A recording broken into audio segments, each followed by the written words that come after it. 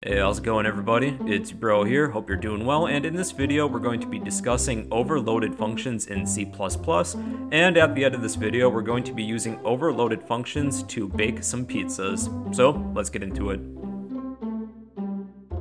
Before you reach the end of this video, make sure to like, comment, and subscribe so that we together can challenge and defeat the mighty YouTube algorithm.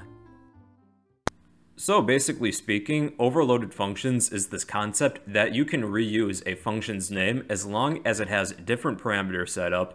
And for this example, I have two functions both named bake pizza, and this is legal because each of these has different parameters. This first function accepts one argument as string bread, and the other has two parameters set up that accepts two arguments, bread and a sauce.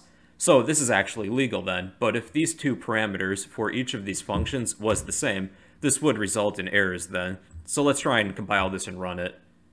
So it says, there were build errors, would you like to continue? No, I don't. So this obviously doesn't work, but if we were to have different parameters set up, this is actually legal then. And you can see that it's already compiling with no problems, although it doesn't do anything yet. So let's create a program where we will have different overloaded functions and we can pass in varying amounts of ingredients as arguments. So let's begin fresh then.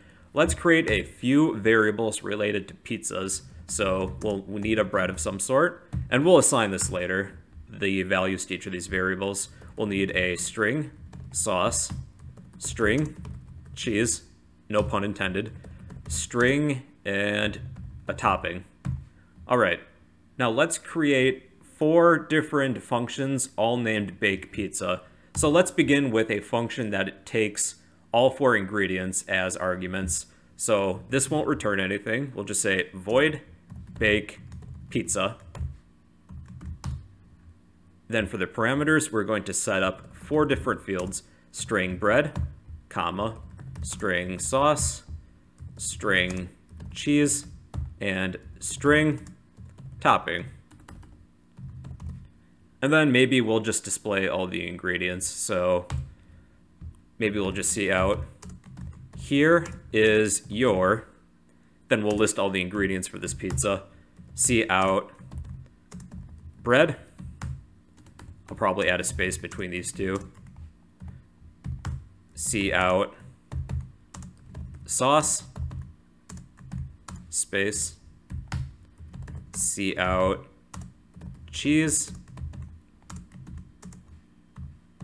and lastly, see out, what was it, a topping? Yeah.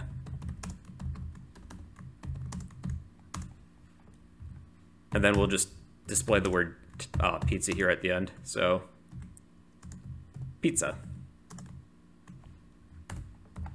Okay, so that should be good then. Now we just need to copy this, and then we're going to create another function with the same name, but a different set of parameters.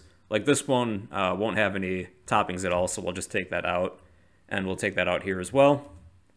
All right, then we'll copy this, paste it again, and this time we will take out the cheese then.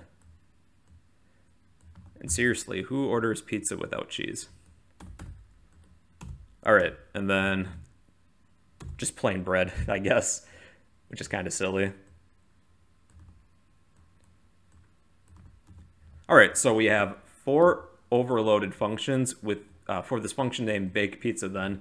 So now we can actually pass in some ingredients, but we'll probably want to assign these. So for a bread, maybe we'll say thick crust. And for a sauce, I don't really know many sauce names, maybe marinara. Actually, red sauce is probably a more accurate term.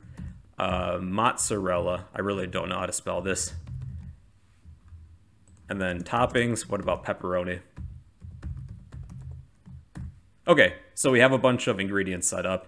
Now we can call the bake pizza function and send basically any of these values here as arguments. So let's say we only want bread, sauce, and cheese. Well, this will actually pass all of these as arguments then, and it will perform whatever code is within each of these functions then. So let's try it now.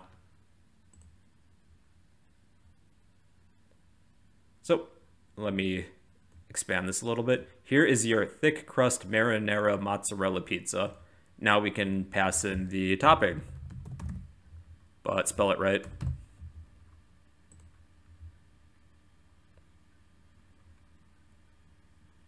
Here is your thick crust marinara mozzarella pepperoni pizza, and then we could do just the bread too.